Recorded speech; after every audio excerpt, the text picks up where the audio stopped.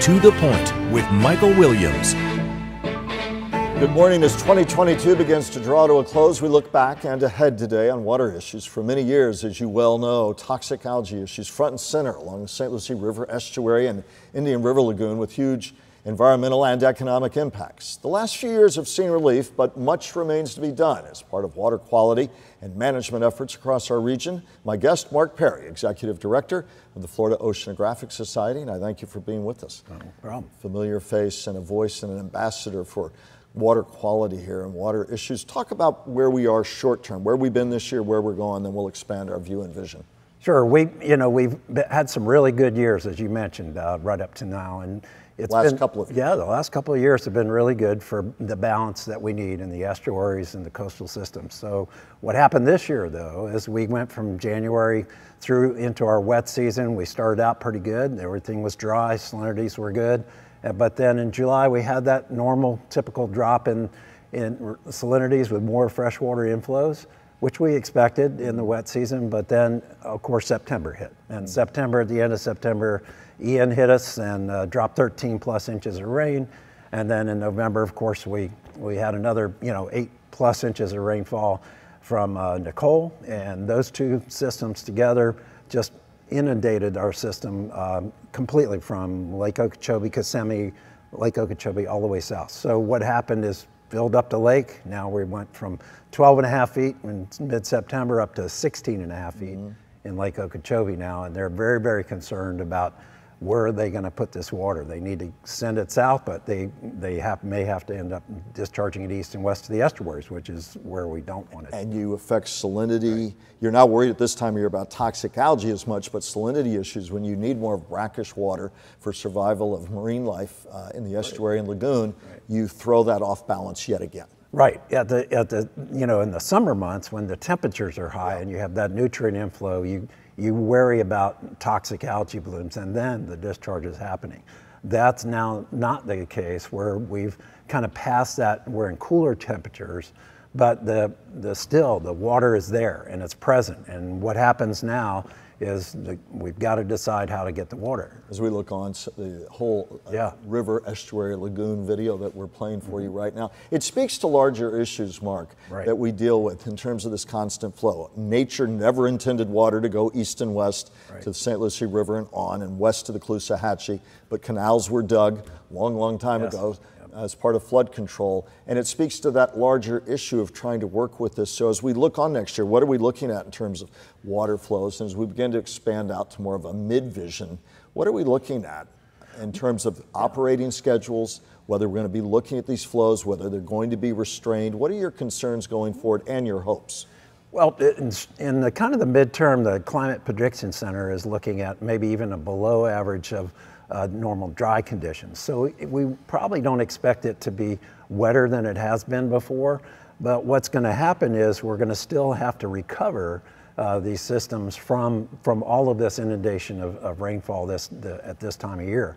So, but going forward, we're also looking and optimistic about the new schedule for Lake Okeechobee. As you know, we've been wrestling with a schedule that was developed in 2008, over 14 years ago. So what we need to do now is this new schedule, which will come into place next spring in March or so. We're going to try to get that schedule to not release to the estuaries, both to the East Coast and the West Coast, so there's no harmful discharges. Is it likely you're going to get to zero discharges then? Yeah, that's the plan. And you have congressional backing there as well. Oh yes. I know that you've had fierce advocacy by our local Congress people as well. Brian Mast has talked a lot about this. Do you really think you can get to zero discharges then? All you need is one big summer storm for them to say we've got to override that. Well, if we were at that schedule right now, they would still be at that zero discharge management level. As we look on at the big lake. When it gets big, though, when it gets really high, way over 16.5, 17 feet, if it ever got up to that level, even with the new schedule, it would require that they do some releases for the safety of people that live around the lake. We can't, provide that. Exactly. There's always been the concern about the levee. It's been reinforced greatly, the Herbert Hoover Dike, over the last decade plus.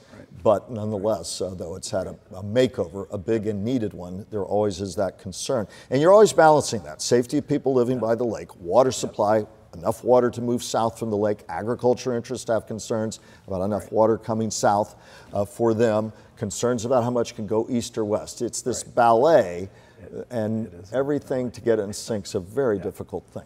It is, and with the engineered system we had, it's very difficult to manage. So of course we're trying to get the long-term systems in, which would really balance that out and hopefully restore that comprehensive Everglades restoration plan, putting in the new EA reservoir and storage treatment facilities south of the lake in order to get that water to be able to have the capacity to move it south and get into the Everglades where it's supposed to flow. You're a mind reader. I want to get to the long-term vision in a moment because it's all this system that begins up in the watershed, the Kissimmee River, water flowing south. Nature intended it to flow into the lake, then flow south in a broad sheet of water. Flood control changed that. Flood control canals to the south. We've talked about all the water coming east and west. You're trying to recreate in part what nature's done in the upper reaches above the lake, then into the lake, then south.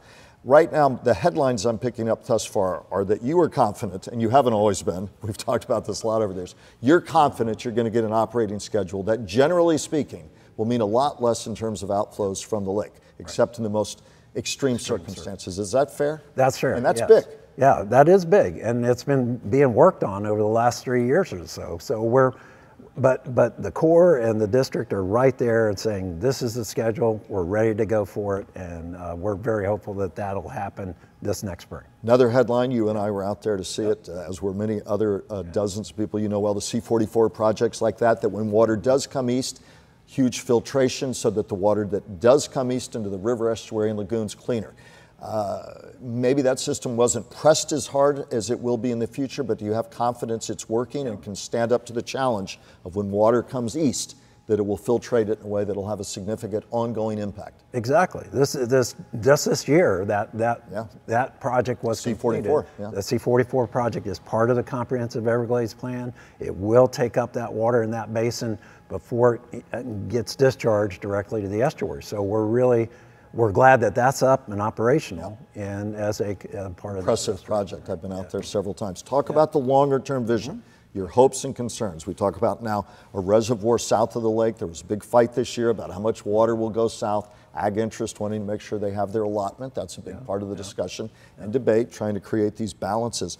What are we looking for in terms of timelines of that reservoir being finished so that water can be kept there and move south into Everglades National Park and beyond as need be, which is timely because it celebrates its 75th anniversary, and everything that happens here affects the national park to our south. National Park to the south, exactly. And Florida Bay, I might Florida add. Bay, all the way south, correct. That whole system. So where are we there? Well, we're at that. We've already started that construction. It's already been authorized through Congress. The funding is coming down the line. We've seen that construction ongoing. And so the projected completion is 2028, and so we've got a few years yet to go to complete that project. These big regional projects like this take a long time to authorize, appropriate, and then finally get constructed. You feel good? I feel pretty confident that that project will get done and we'll have that extra capacity. But I don't think we're done yet. Okay. We still have a long ways to go to be able to really complete the whole system, to be able to hold and store and move that water south instead of having these damaging districts. And what more do we need to do for that? Well, it may take some extra parts of the plan to be able to increase our capacities down that south system. And we can either do that operationally, or we can do that through more regional projects, or at the source of the issue, which may be upstream, all the way up to the headwaters of the Kissimmee and up in the Kissimmee Valley. Once again, you gave an answer before the question came. You can tell how expert Mark is at this, and that's a great point. We have to look north of the lake in terms of inflows in, also a lot of ranching and agricultural interest there, inflows and phosphorus runoff and the like. Where are we there in terms of what comes into the lake to begin with and moves east and west as well? As we have a lot of ranching and ag interests that are all part and parcel of this. Yeah, that 2.5 million acres north of the lake is a big part of the watershed. And trying to do something up there have been some projects proposed. We're not confident that they are going to do what it needs to be done. So you really need to work upstream in all of those components of the watershed in order to stop the flows and the pollution from coming in and making it down. As you know, the Kissimmee River was restored part in the lower portion. So that has really helped to expand that, you know, that big flowway in there at that part of that lower Kissimmee.